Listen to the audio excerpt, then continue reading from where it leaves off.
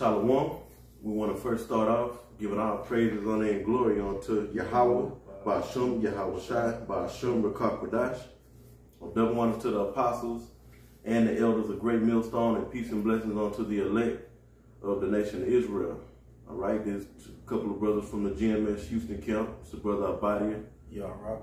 And we got a quick lesson we're going to go into dealing with a couple of scriptures where it talks about concerning salvation and the innumerable multitude that's going to be delivered here in these last days. Now, the so-called so-called Christians, wacky-tacky Christians, you know, they'll read a scripture like this. Let's deal with like Vocab Malone. He'll say, the scriptures we're about to bring out is talking about salvation to all peoples across all nations and kindreds and peoples across the four corners of the earth. And we're going to go through the scriptures to show you the scriptures, and then into the to these words in these scriptures, a few words in the scriptures to show that it's not talking about this salvation is not talking about everybody. Like even John 3:16, you know, Christians, that's their go-to scripture to say that salvation is for the entire earth, you know, and all the peoples of the earth, and it's not.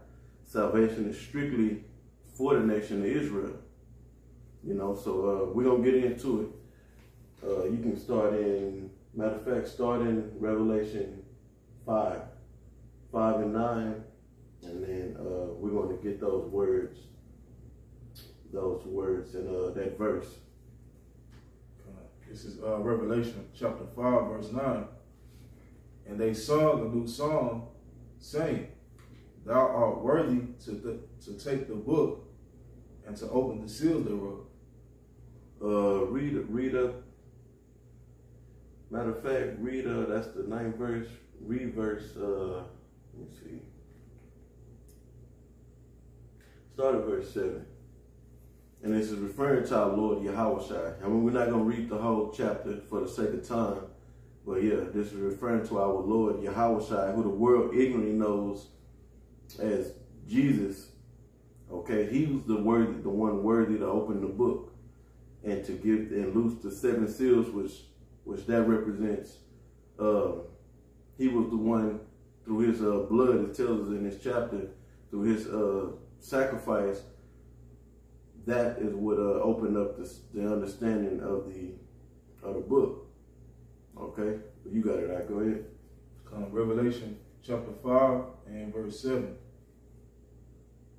It says, "And he came and took the book out of the right hand of him that sat upon the throne." You know, this also shows that even though this is a parabolic talk, it's not literal, like Yahweh Shai, you know, went to the spirit realm and then took the Bible out of the right hand of the Most High, Yahweh, okay, and then opened up the understanding. Okay, this is just all metaphoric talk, right? And then what it shows is that Yahweh and Yahweh Shai are two different, or the Most High power, which his name is Yahweh, and his son, which his name is Yahweh Shai, are two different entities. Right. You know. Go ahead. It says, "And he came and took the book out of the right hand of him that sat upon the throne." And he... Right, so this is all figurative talk. It's not, you know, our Heavenly Father Yahweh sitting on a great big throne somewhere out of deep outer space, you know, and then Yahweh Shai came and took the book out of his hand. It's just simply figurative talk, you know. You got it. Verse 8, it says, "And when he had taken the book, the 4 beasts and 24 elders fell down before the Lamb, having every one of them harps and golden veils full of odors, which are the prayers of saints." Go ahead. It says, "And they sung a new song, saying, Thou art worthy to take the book and to open the seals thereof. For thou wast slain and hast redeemed us by Yahweh, by thy blood, out of every kindred. Right. So redeemed us is talking about us as the Israelites. Okay, but if you have a Christian read this, a so-called Christian read this, they'll say that, oh, he redeemed us, meaning the believers. They'll say it'd be the believers from all over the earth. You know, and we're gonna show through bringing out the definition of these words that that's not so. Could you read that verse again, Baba Bashar, verse 9? Come. Revelation chapter 5, verse 9. And they sung a new song, saying, Thou art worthy to take the book and to open the seals thereof. Meaning to open up the understanding to the scriptures through Yahweh Shai dying on the cross. You know, that opened up the understanding of this Bible. All right, you got it out. For thou wast slain and has redeemed us to Yahweh. Right, now if you go to real quick before you continue, if you go to Romans 9, and I get it.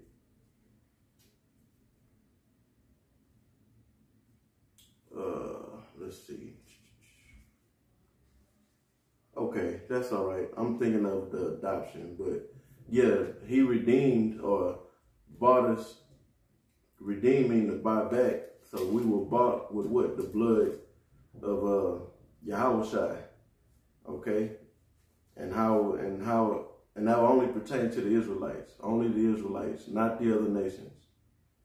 That blood was shed only for the Israelites. So go ahead, Doc. God, it says, for thou wast slain and had redeemed us to Yahweh by thy blood out of every kindred. And you got it. You can finish off the verse. God, out of every kindred and tongue and people and nation. So in other words, so you can understand, Yahweh Shai, reading this with no understanding, you'll read this and you'll think that, oh, well, his blood was shed for all kindreds, nations, and people and tongues. But we're going to go into like 3 of these words. Let's start off with the first one. Was it peoples? Or people? Kindred. Okay, before we go to kindred, let's get nation and people. Let's get those 2 words in the blue letter. All right. This is people.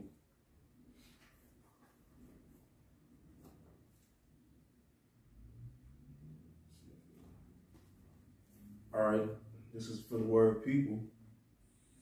Strong's G 2992, La'as. La'as. Right, and that's in Revelation 5 and 9. And bring out the strong, what's the strong number on that? G 2992. All right, you got it. Okay, it says a people group, tribe, nation, all those who are of the same stock and language. You see that? What else does it say? Go to the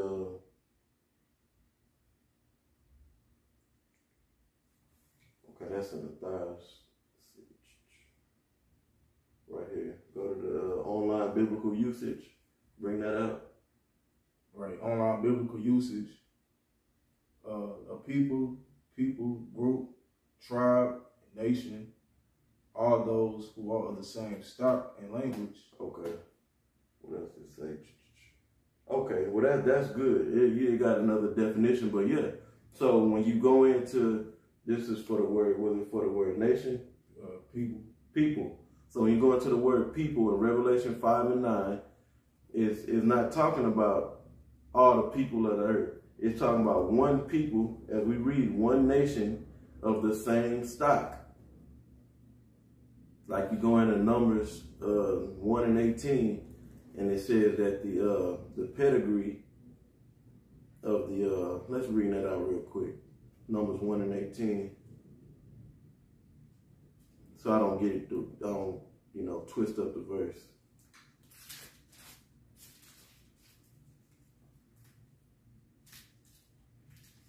I got you. You got it? Okay. Go ahead. Bring it up. This is Numbers 1 and 18. And they assembled all the congregation together on the first day of the second month. And they declared their pedigrees after their families. Right, or stock. If you go into that word pedigree, you'll see stock, something to the effect of lineage, or going back to the same what? The same seed. All right? You got it. Was that it on that? Oh, yeah, just finish it off.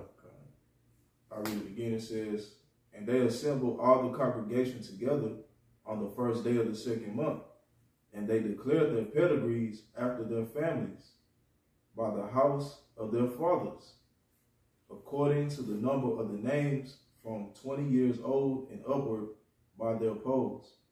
Right. So we can go back to Revelation 5 and 9, and we're going into the word people. So that people is not talking about all people of the earth. It's talking about one pedigree or one stock of people that come from the same lineage. All right. Let's read that part of that one definition again, right there, right here. Right, it says, all those who are of the same stock and language. Right. All those that are the same stock and language. All right. Now let's go to the word nation or nations. All right. This is the word nation. Strong's G 1484. Ethnos. Ethnos. And that's what you're going to see a lot of the time when in the New Testament, when you're reading about the Gentiles, okay, or maybe the strangers, the Gentiles, the Greeks. So for Greeks, most of the time you're going to see Helen, okay, and I believe sometimes for Greek you'll even see ethnos. Then other times you'll see for like Gentiles you'll see the word ethnos. And I believe even for stranger, if I'm not mistaken, this can be checked. You'll see the word ethnos also. Okay. Now this is the same word. We're seeing the same Greek word here in Revelation 5 and 9 for the word nation. We see the word ethnos. I'll bring out the some of the definitions on that particular word. All right. They have an outline of biblical usage. It says a company, troop. It says a multitude of individuals of the same nature or genus. You see that? Of the same nature or genus, genus goes back to seed, sperm. So this is not talking about all nations of the earth. It's talking about one group that goes back to the same genus or gene, or in other words, seed. All right. Now somebody can say, well, you don't know who those people is.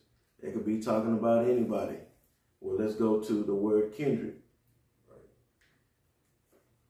So we didn't solidify it in this verse that it's not talking about all people and nations of the earth. It's talking about one particular group that go back to the same stock, that go back to the same genus. Okay? Here, you got it. Whenever you get it. Strong's G 5443. Foulet. All right, for the word kindred. Okay. It says a tribe. They have here in the New Testament. Not in the Old Testament, but in the New Testament. You got it, brother. It says in the New Testament, all the persons descending from one of the 12 sons of the patriarch Jacob. See that? That's to the point.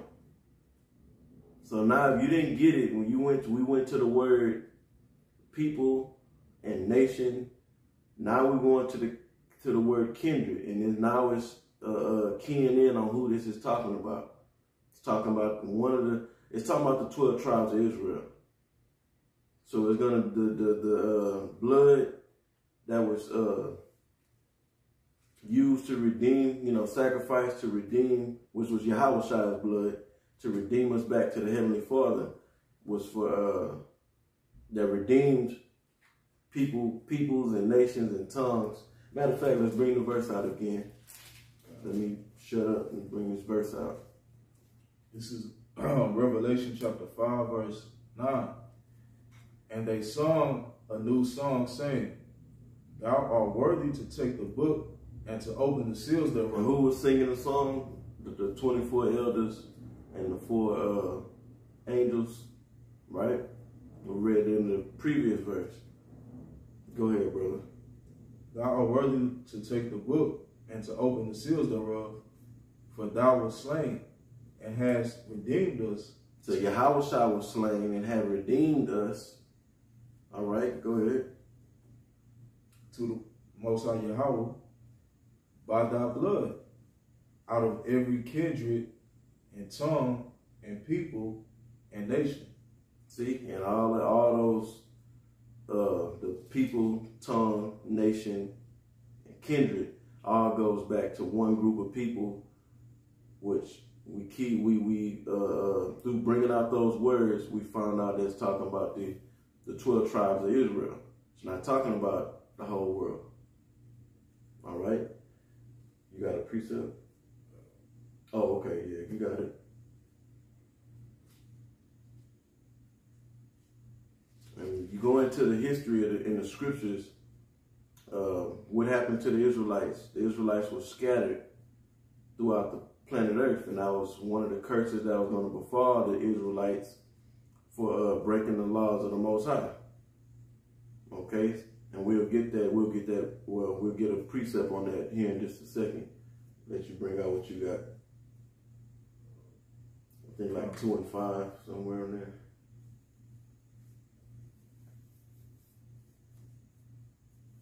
Devout Jews out of every nation. Yeah, got it. This is Acts 2 and verse 5. All right, it says, And there were dwelling at Jerusalem Jews, devout men, out of every nation under heaven. You see that? Showing that Israelites were scattered, throughout the lands. Was it more that you wanted to bring out? Oh, that was the point. Yeah, and then you read on and go through the different lands that is referring to those particular Jews, all right, that came to keep Pentecost. You ask a Christian what Pentecost is, they couldn't tell you. But they were coming to Jerusalem from these were Israelites that wasn't in Israel, that didn't live in Israel, that were coming to Israel, to Jerusalem to be exact, to keep the Feast of Weeks, the Feast of First Fruit. Another title for it in the New Testament is Pentecost. Okay? And now let's get to Revelation. Let's go to Revelation. No, what we can do? Let's go to Deuteronomy 28:64. Let's bring that out. This is Deuteronomy 28:64. And the Lord shall scatter thee among all people. Scatter who? The Israelites. Amongst all people. Go ahead. From one end of the earth even unto the other. And there thou shalt serve other gods, which neither thou nor thy fathers have known, even wood and stone. You see that? So that's referring to the Israelites, the curse that will befall them for breaking the law. One of the curses that will befall them for breaking the law, statutes, and commandments will be scattered all over the world. That's why when we're reading right here in Revelation 5 and 9, and we're about to get another verse, it talks about, Yahweh's blood redeemed people from all peoples, from all peoples, all nations, and all kindred. Is because we were scattered amongst all people, amongst all nations, amongst all kindred. But it's those scattered still go back to the same lineage, same stock, same genus. Okay? So let's get that in Revelation 7 and 9. And we're probably going to wrap it up right here. This is Revelation chapter 7, verse 9. After this I beheld, and lo, a great multitude, which no man could number, of all nations and kindreds and people and tongues. Now, we all know prior to the 9th verse is going into how the Most High said, you know, don't destroy the earth until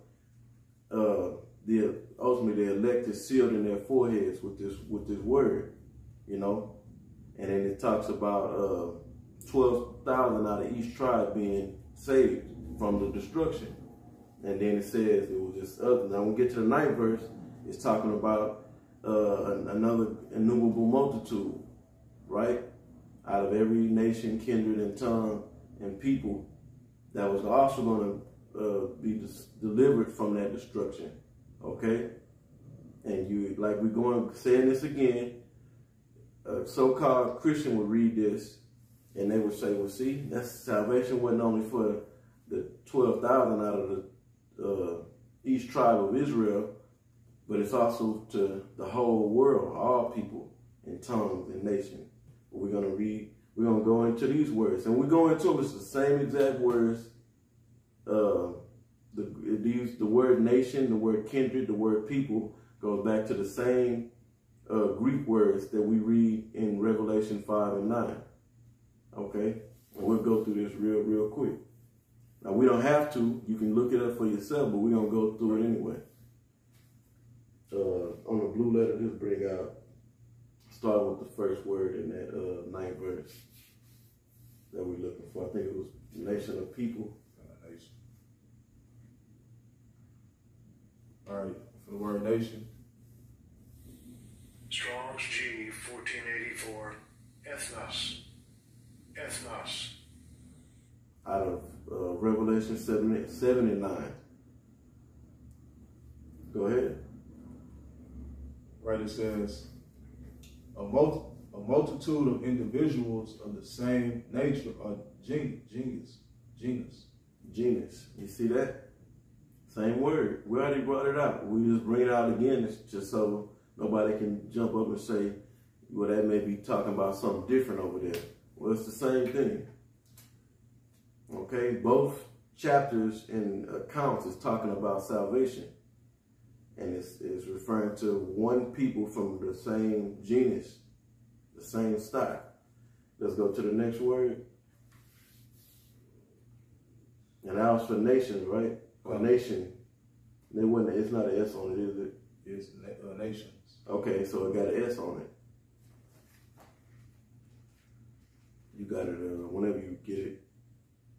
The next word is kindreds. Strong's G 5443. Fule. So check this out. Before you go into that. Now we over in Revelation 5 and 9.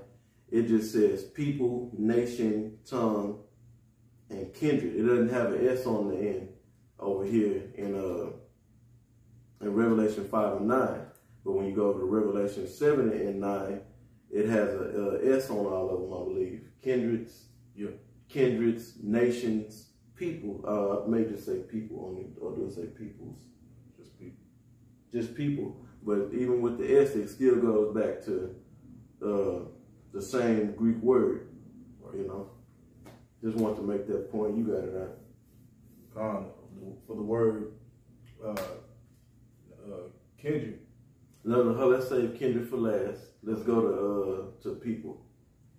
All right, this is for the word people. Revelation 7 and 9. All right. Strong's G 2992. Laos. Okay. It says a people group, tribe, nation, all those who are of the same stock and language. all those that are of the same stock and language, okay? And you can't pull that shit talking about this, well, we all go back to Adam, because it tells us in the scripture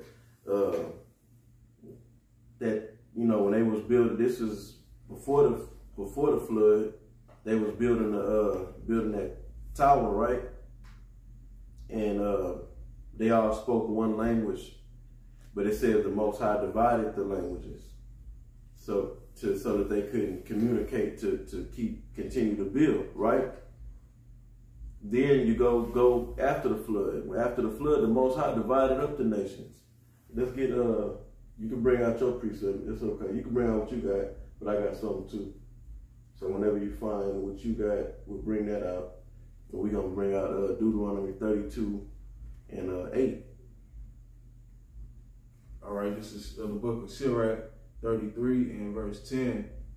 It says, "And all men are from the ground, and Adam was created of earth."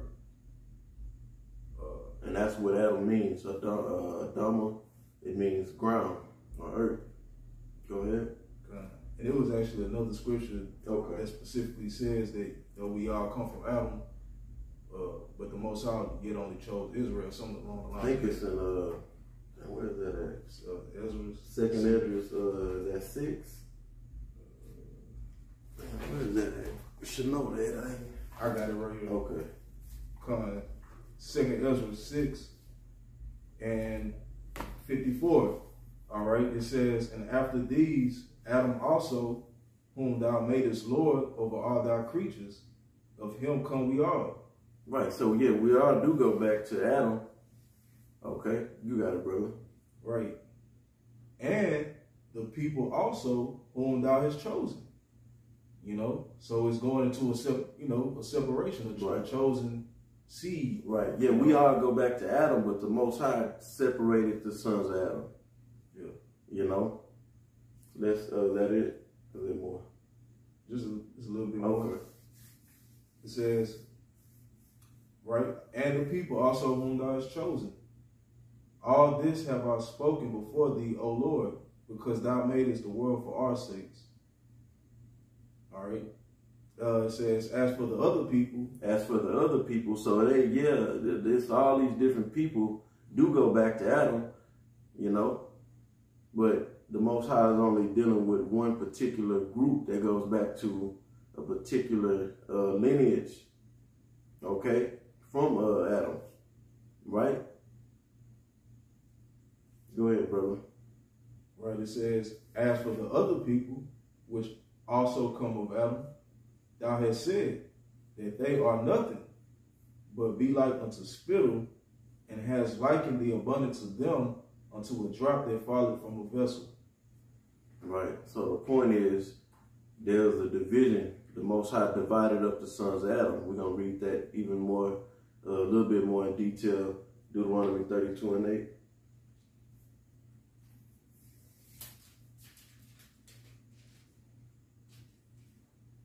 And you want to know we already proved it, because when we went in, as far as the verses that we brought out, that's talking about that one group. We keyed in on who it was talking to. It was one group of people. Then, and we're gonna go back and get it, because we didn't bring out kindred yet in Revelation 7 and 9. Okay, we keying in on who this one group of people was talking about. Now, it didn't tell us it was talking about all those that go back to everybody, because everybody goes back to Adam. That's not what it's talking about. Go ahead. This is Deuteronomy 32 and verse 8. "When the Most High divided to the nations their inheritance, when he separated the sons of Adam." When he separated the sons of Adam. You see? And when he separated the sons of Adam, going back to 2 Ezra 6 and 54, he had chosen people all of the sons of Adam. Okay? You got it, brother. "He set the bounds of the people according to the number of the children of Israel." His chosen people. Gave his chosen people the best. In other words, he gave the Israelites the best portion of land on this planet Earth. On this planet Earth. Right? So, even though we all go back to Adam, there's the Most High separated the sons of Adam into nations. Okay?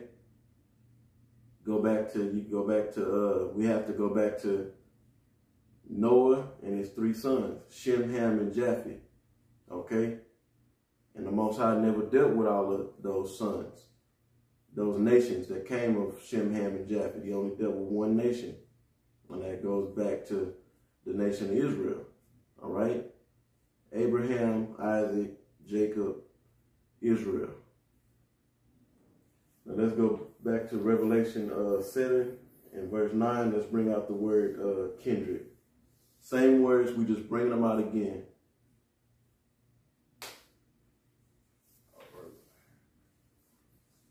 Strong's G 5443.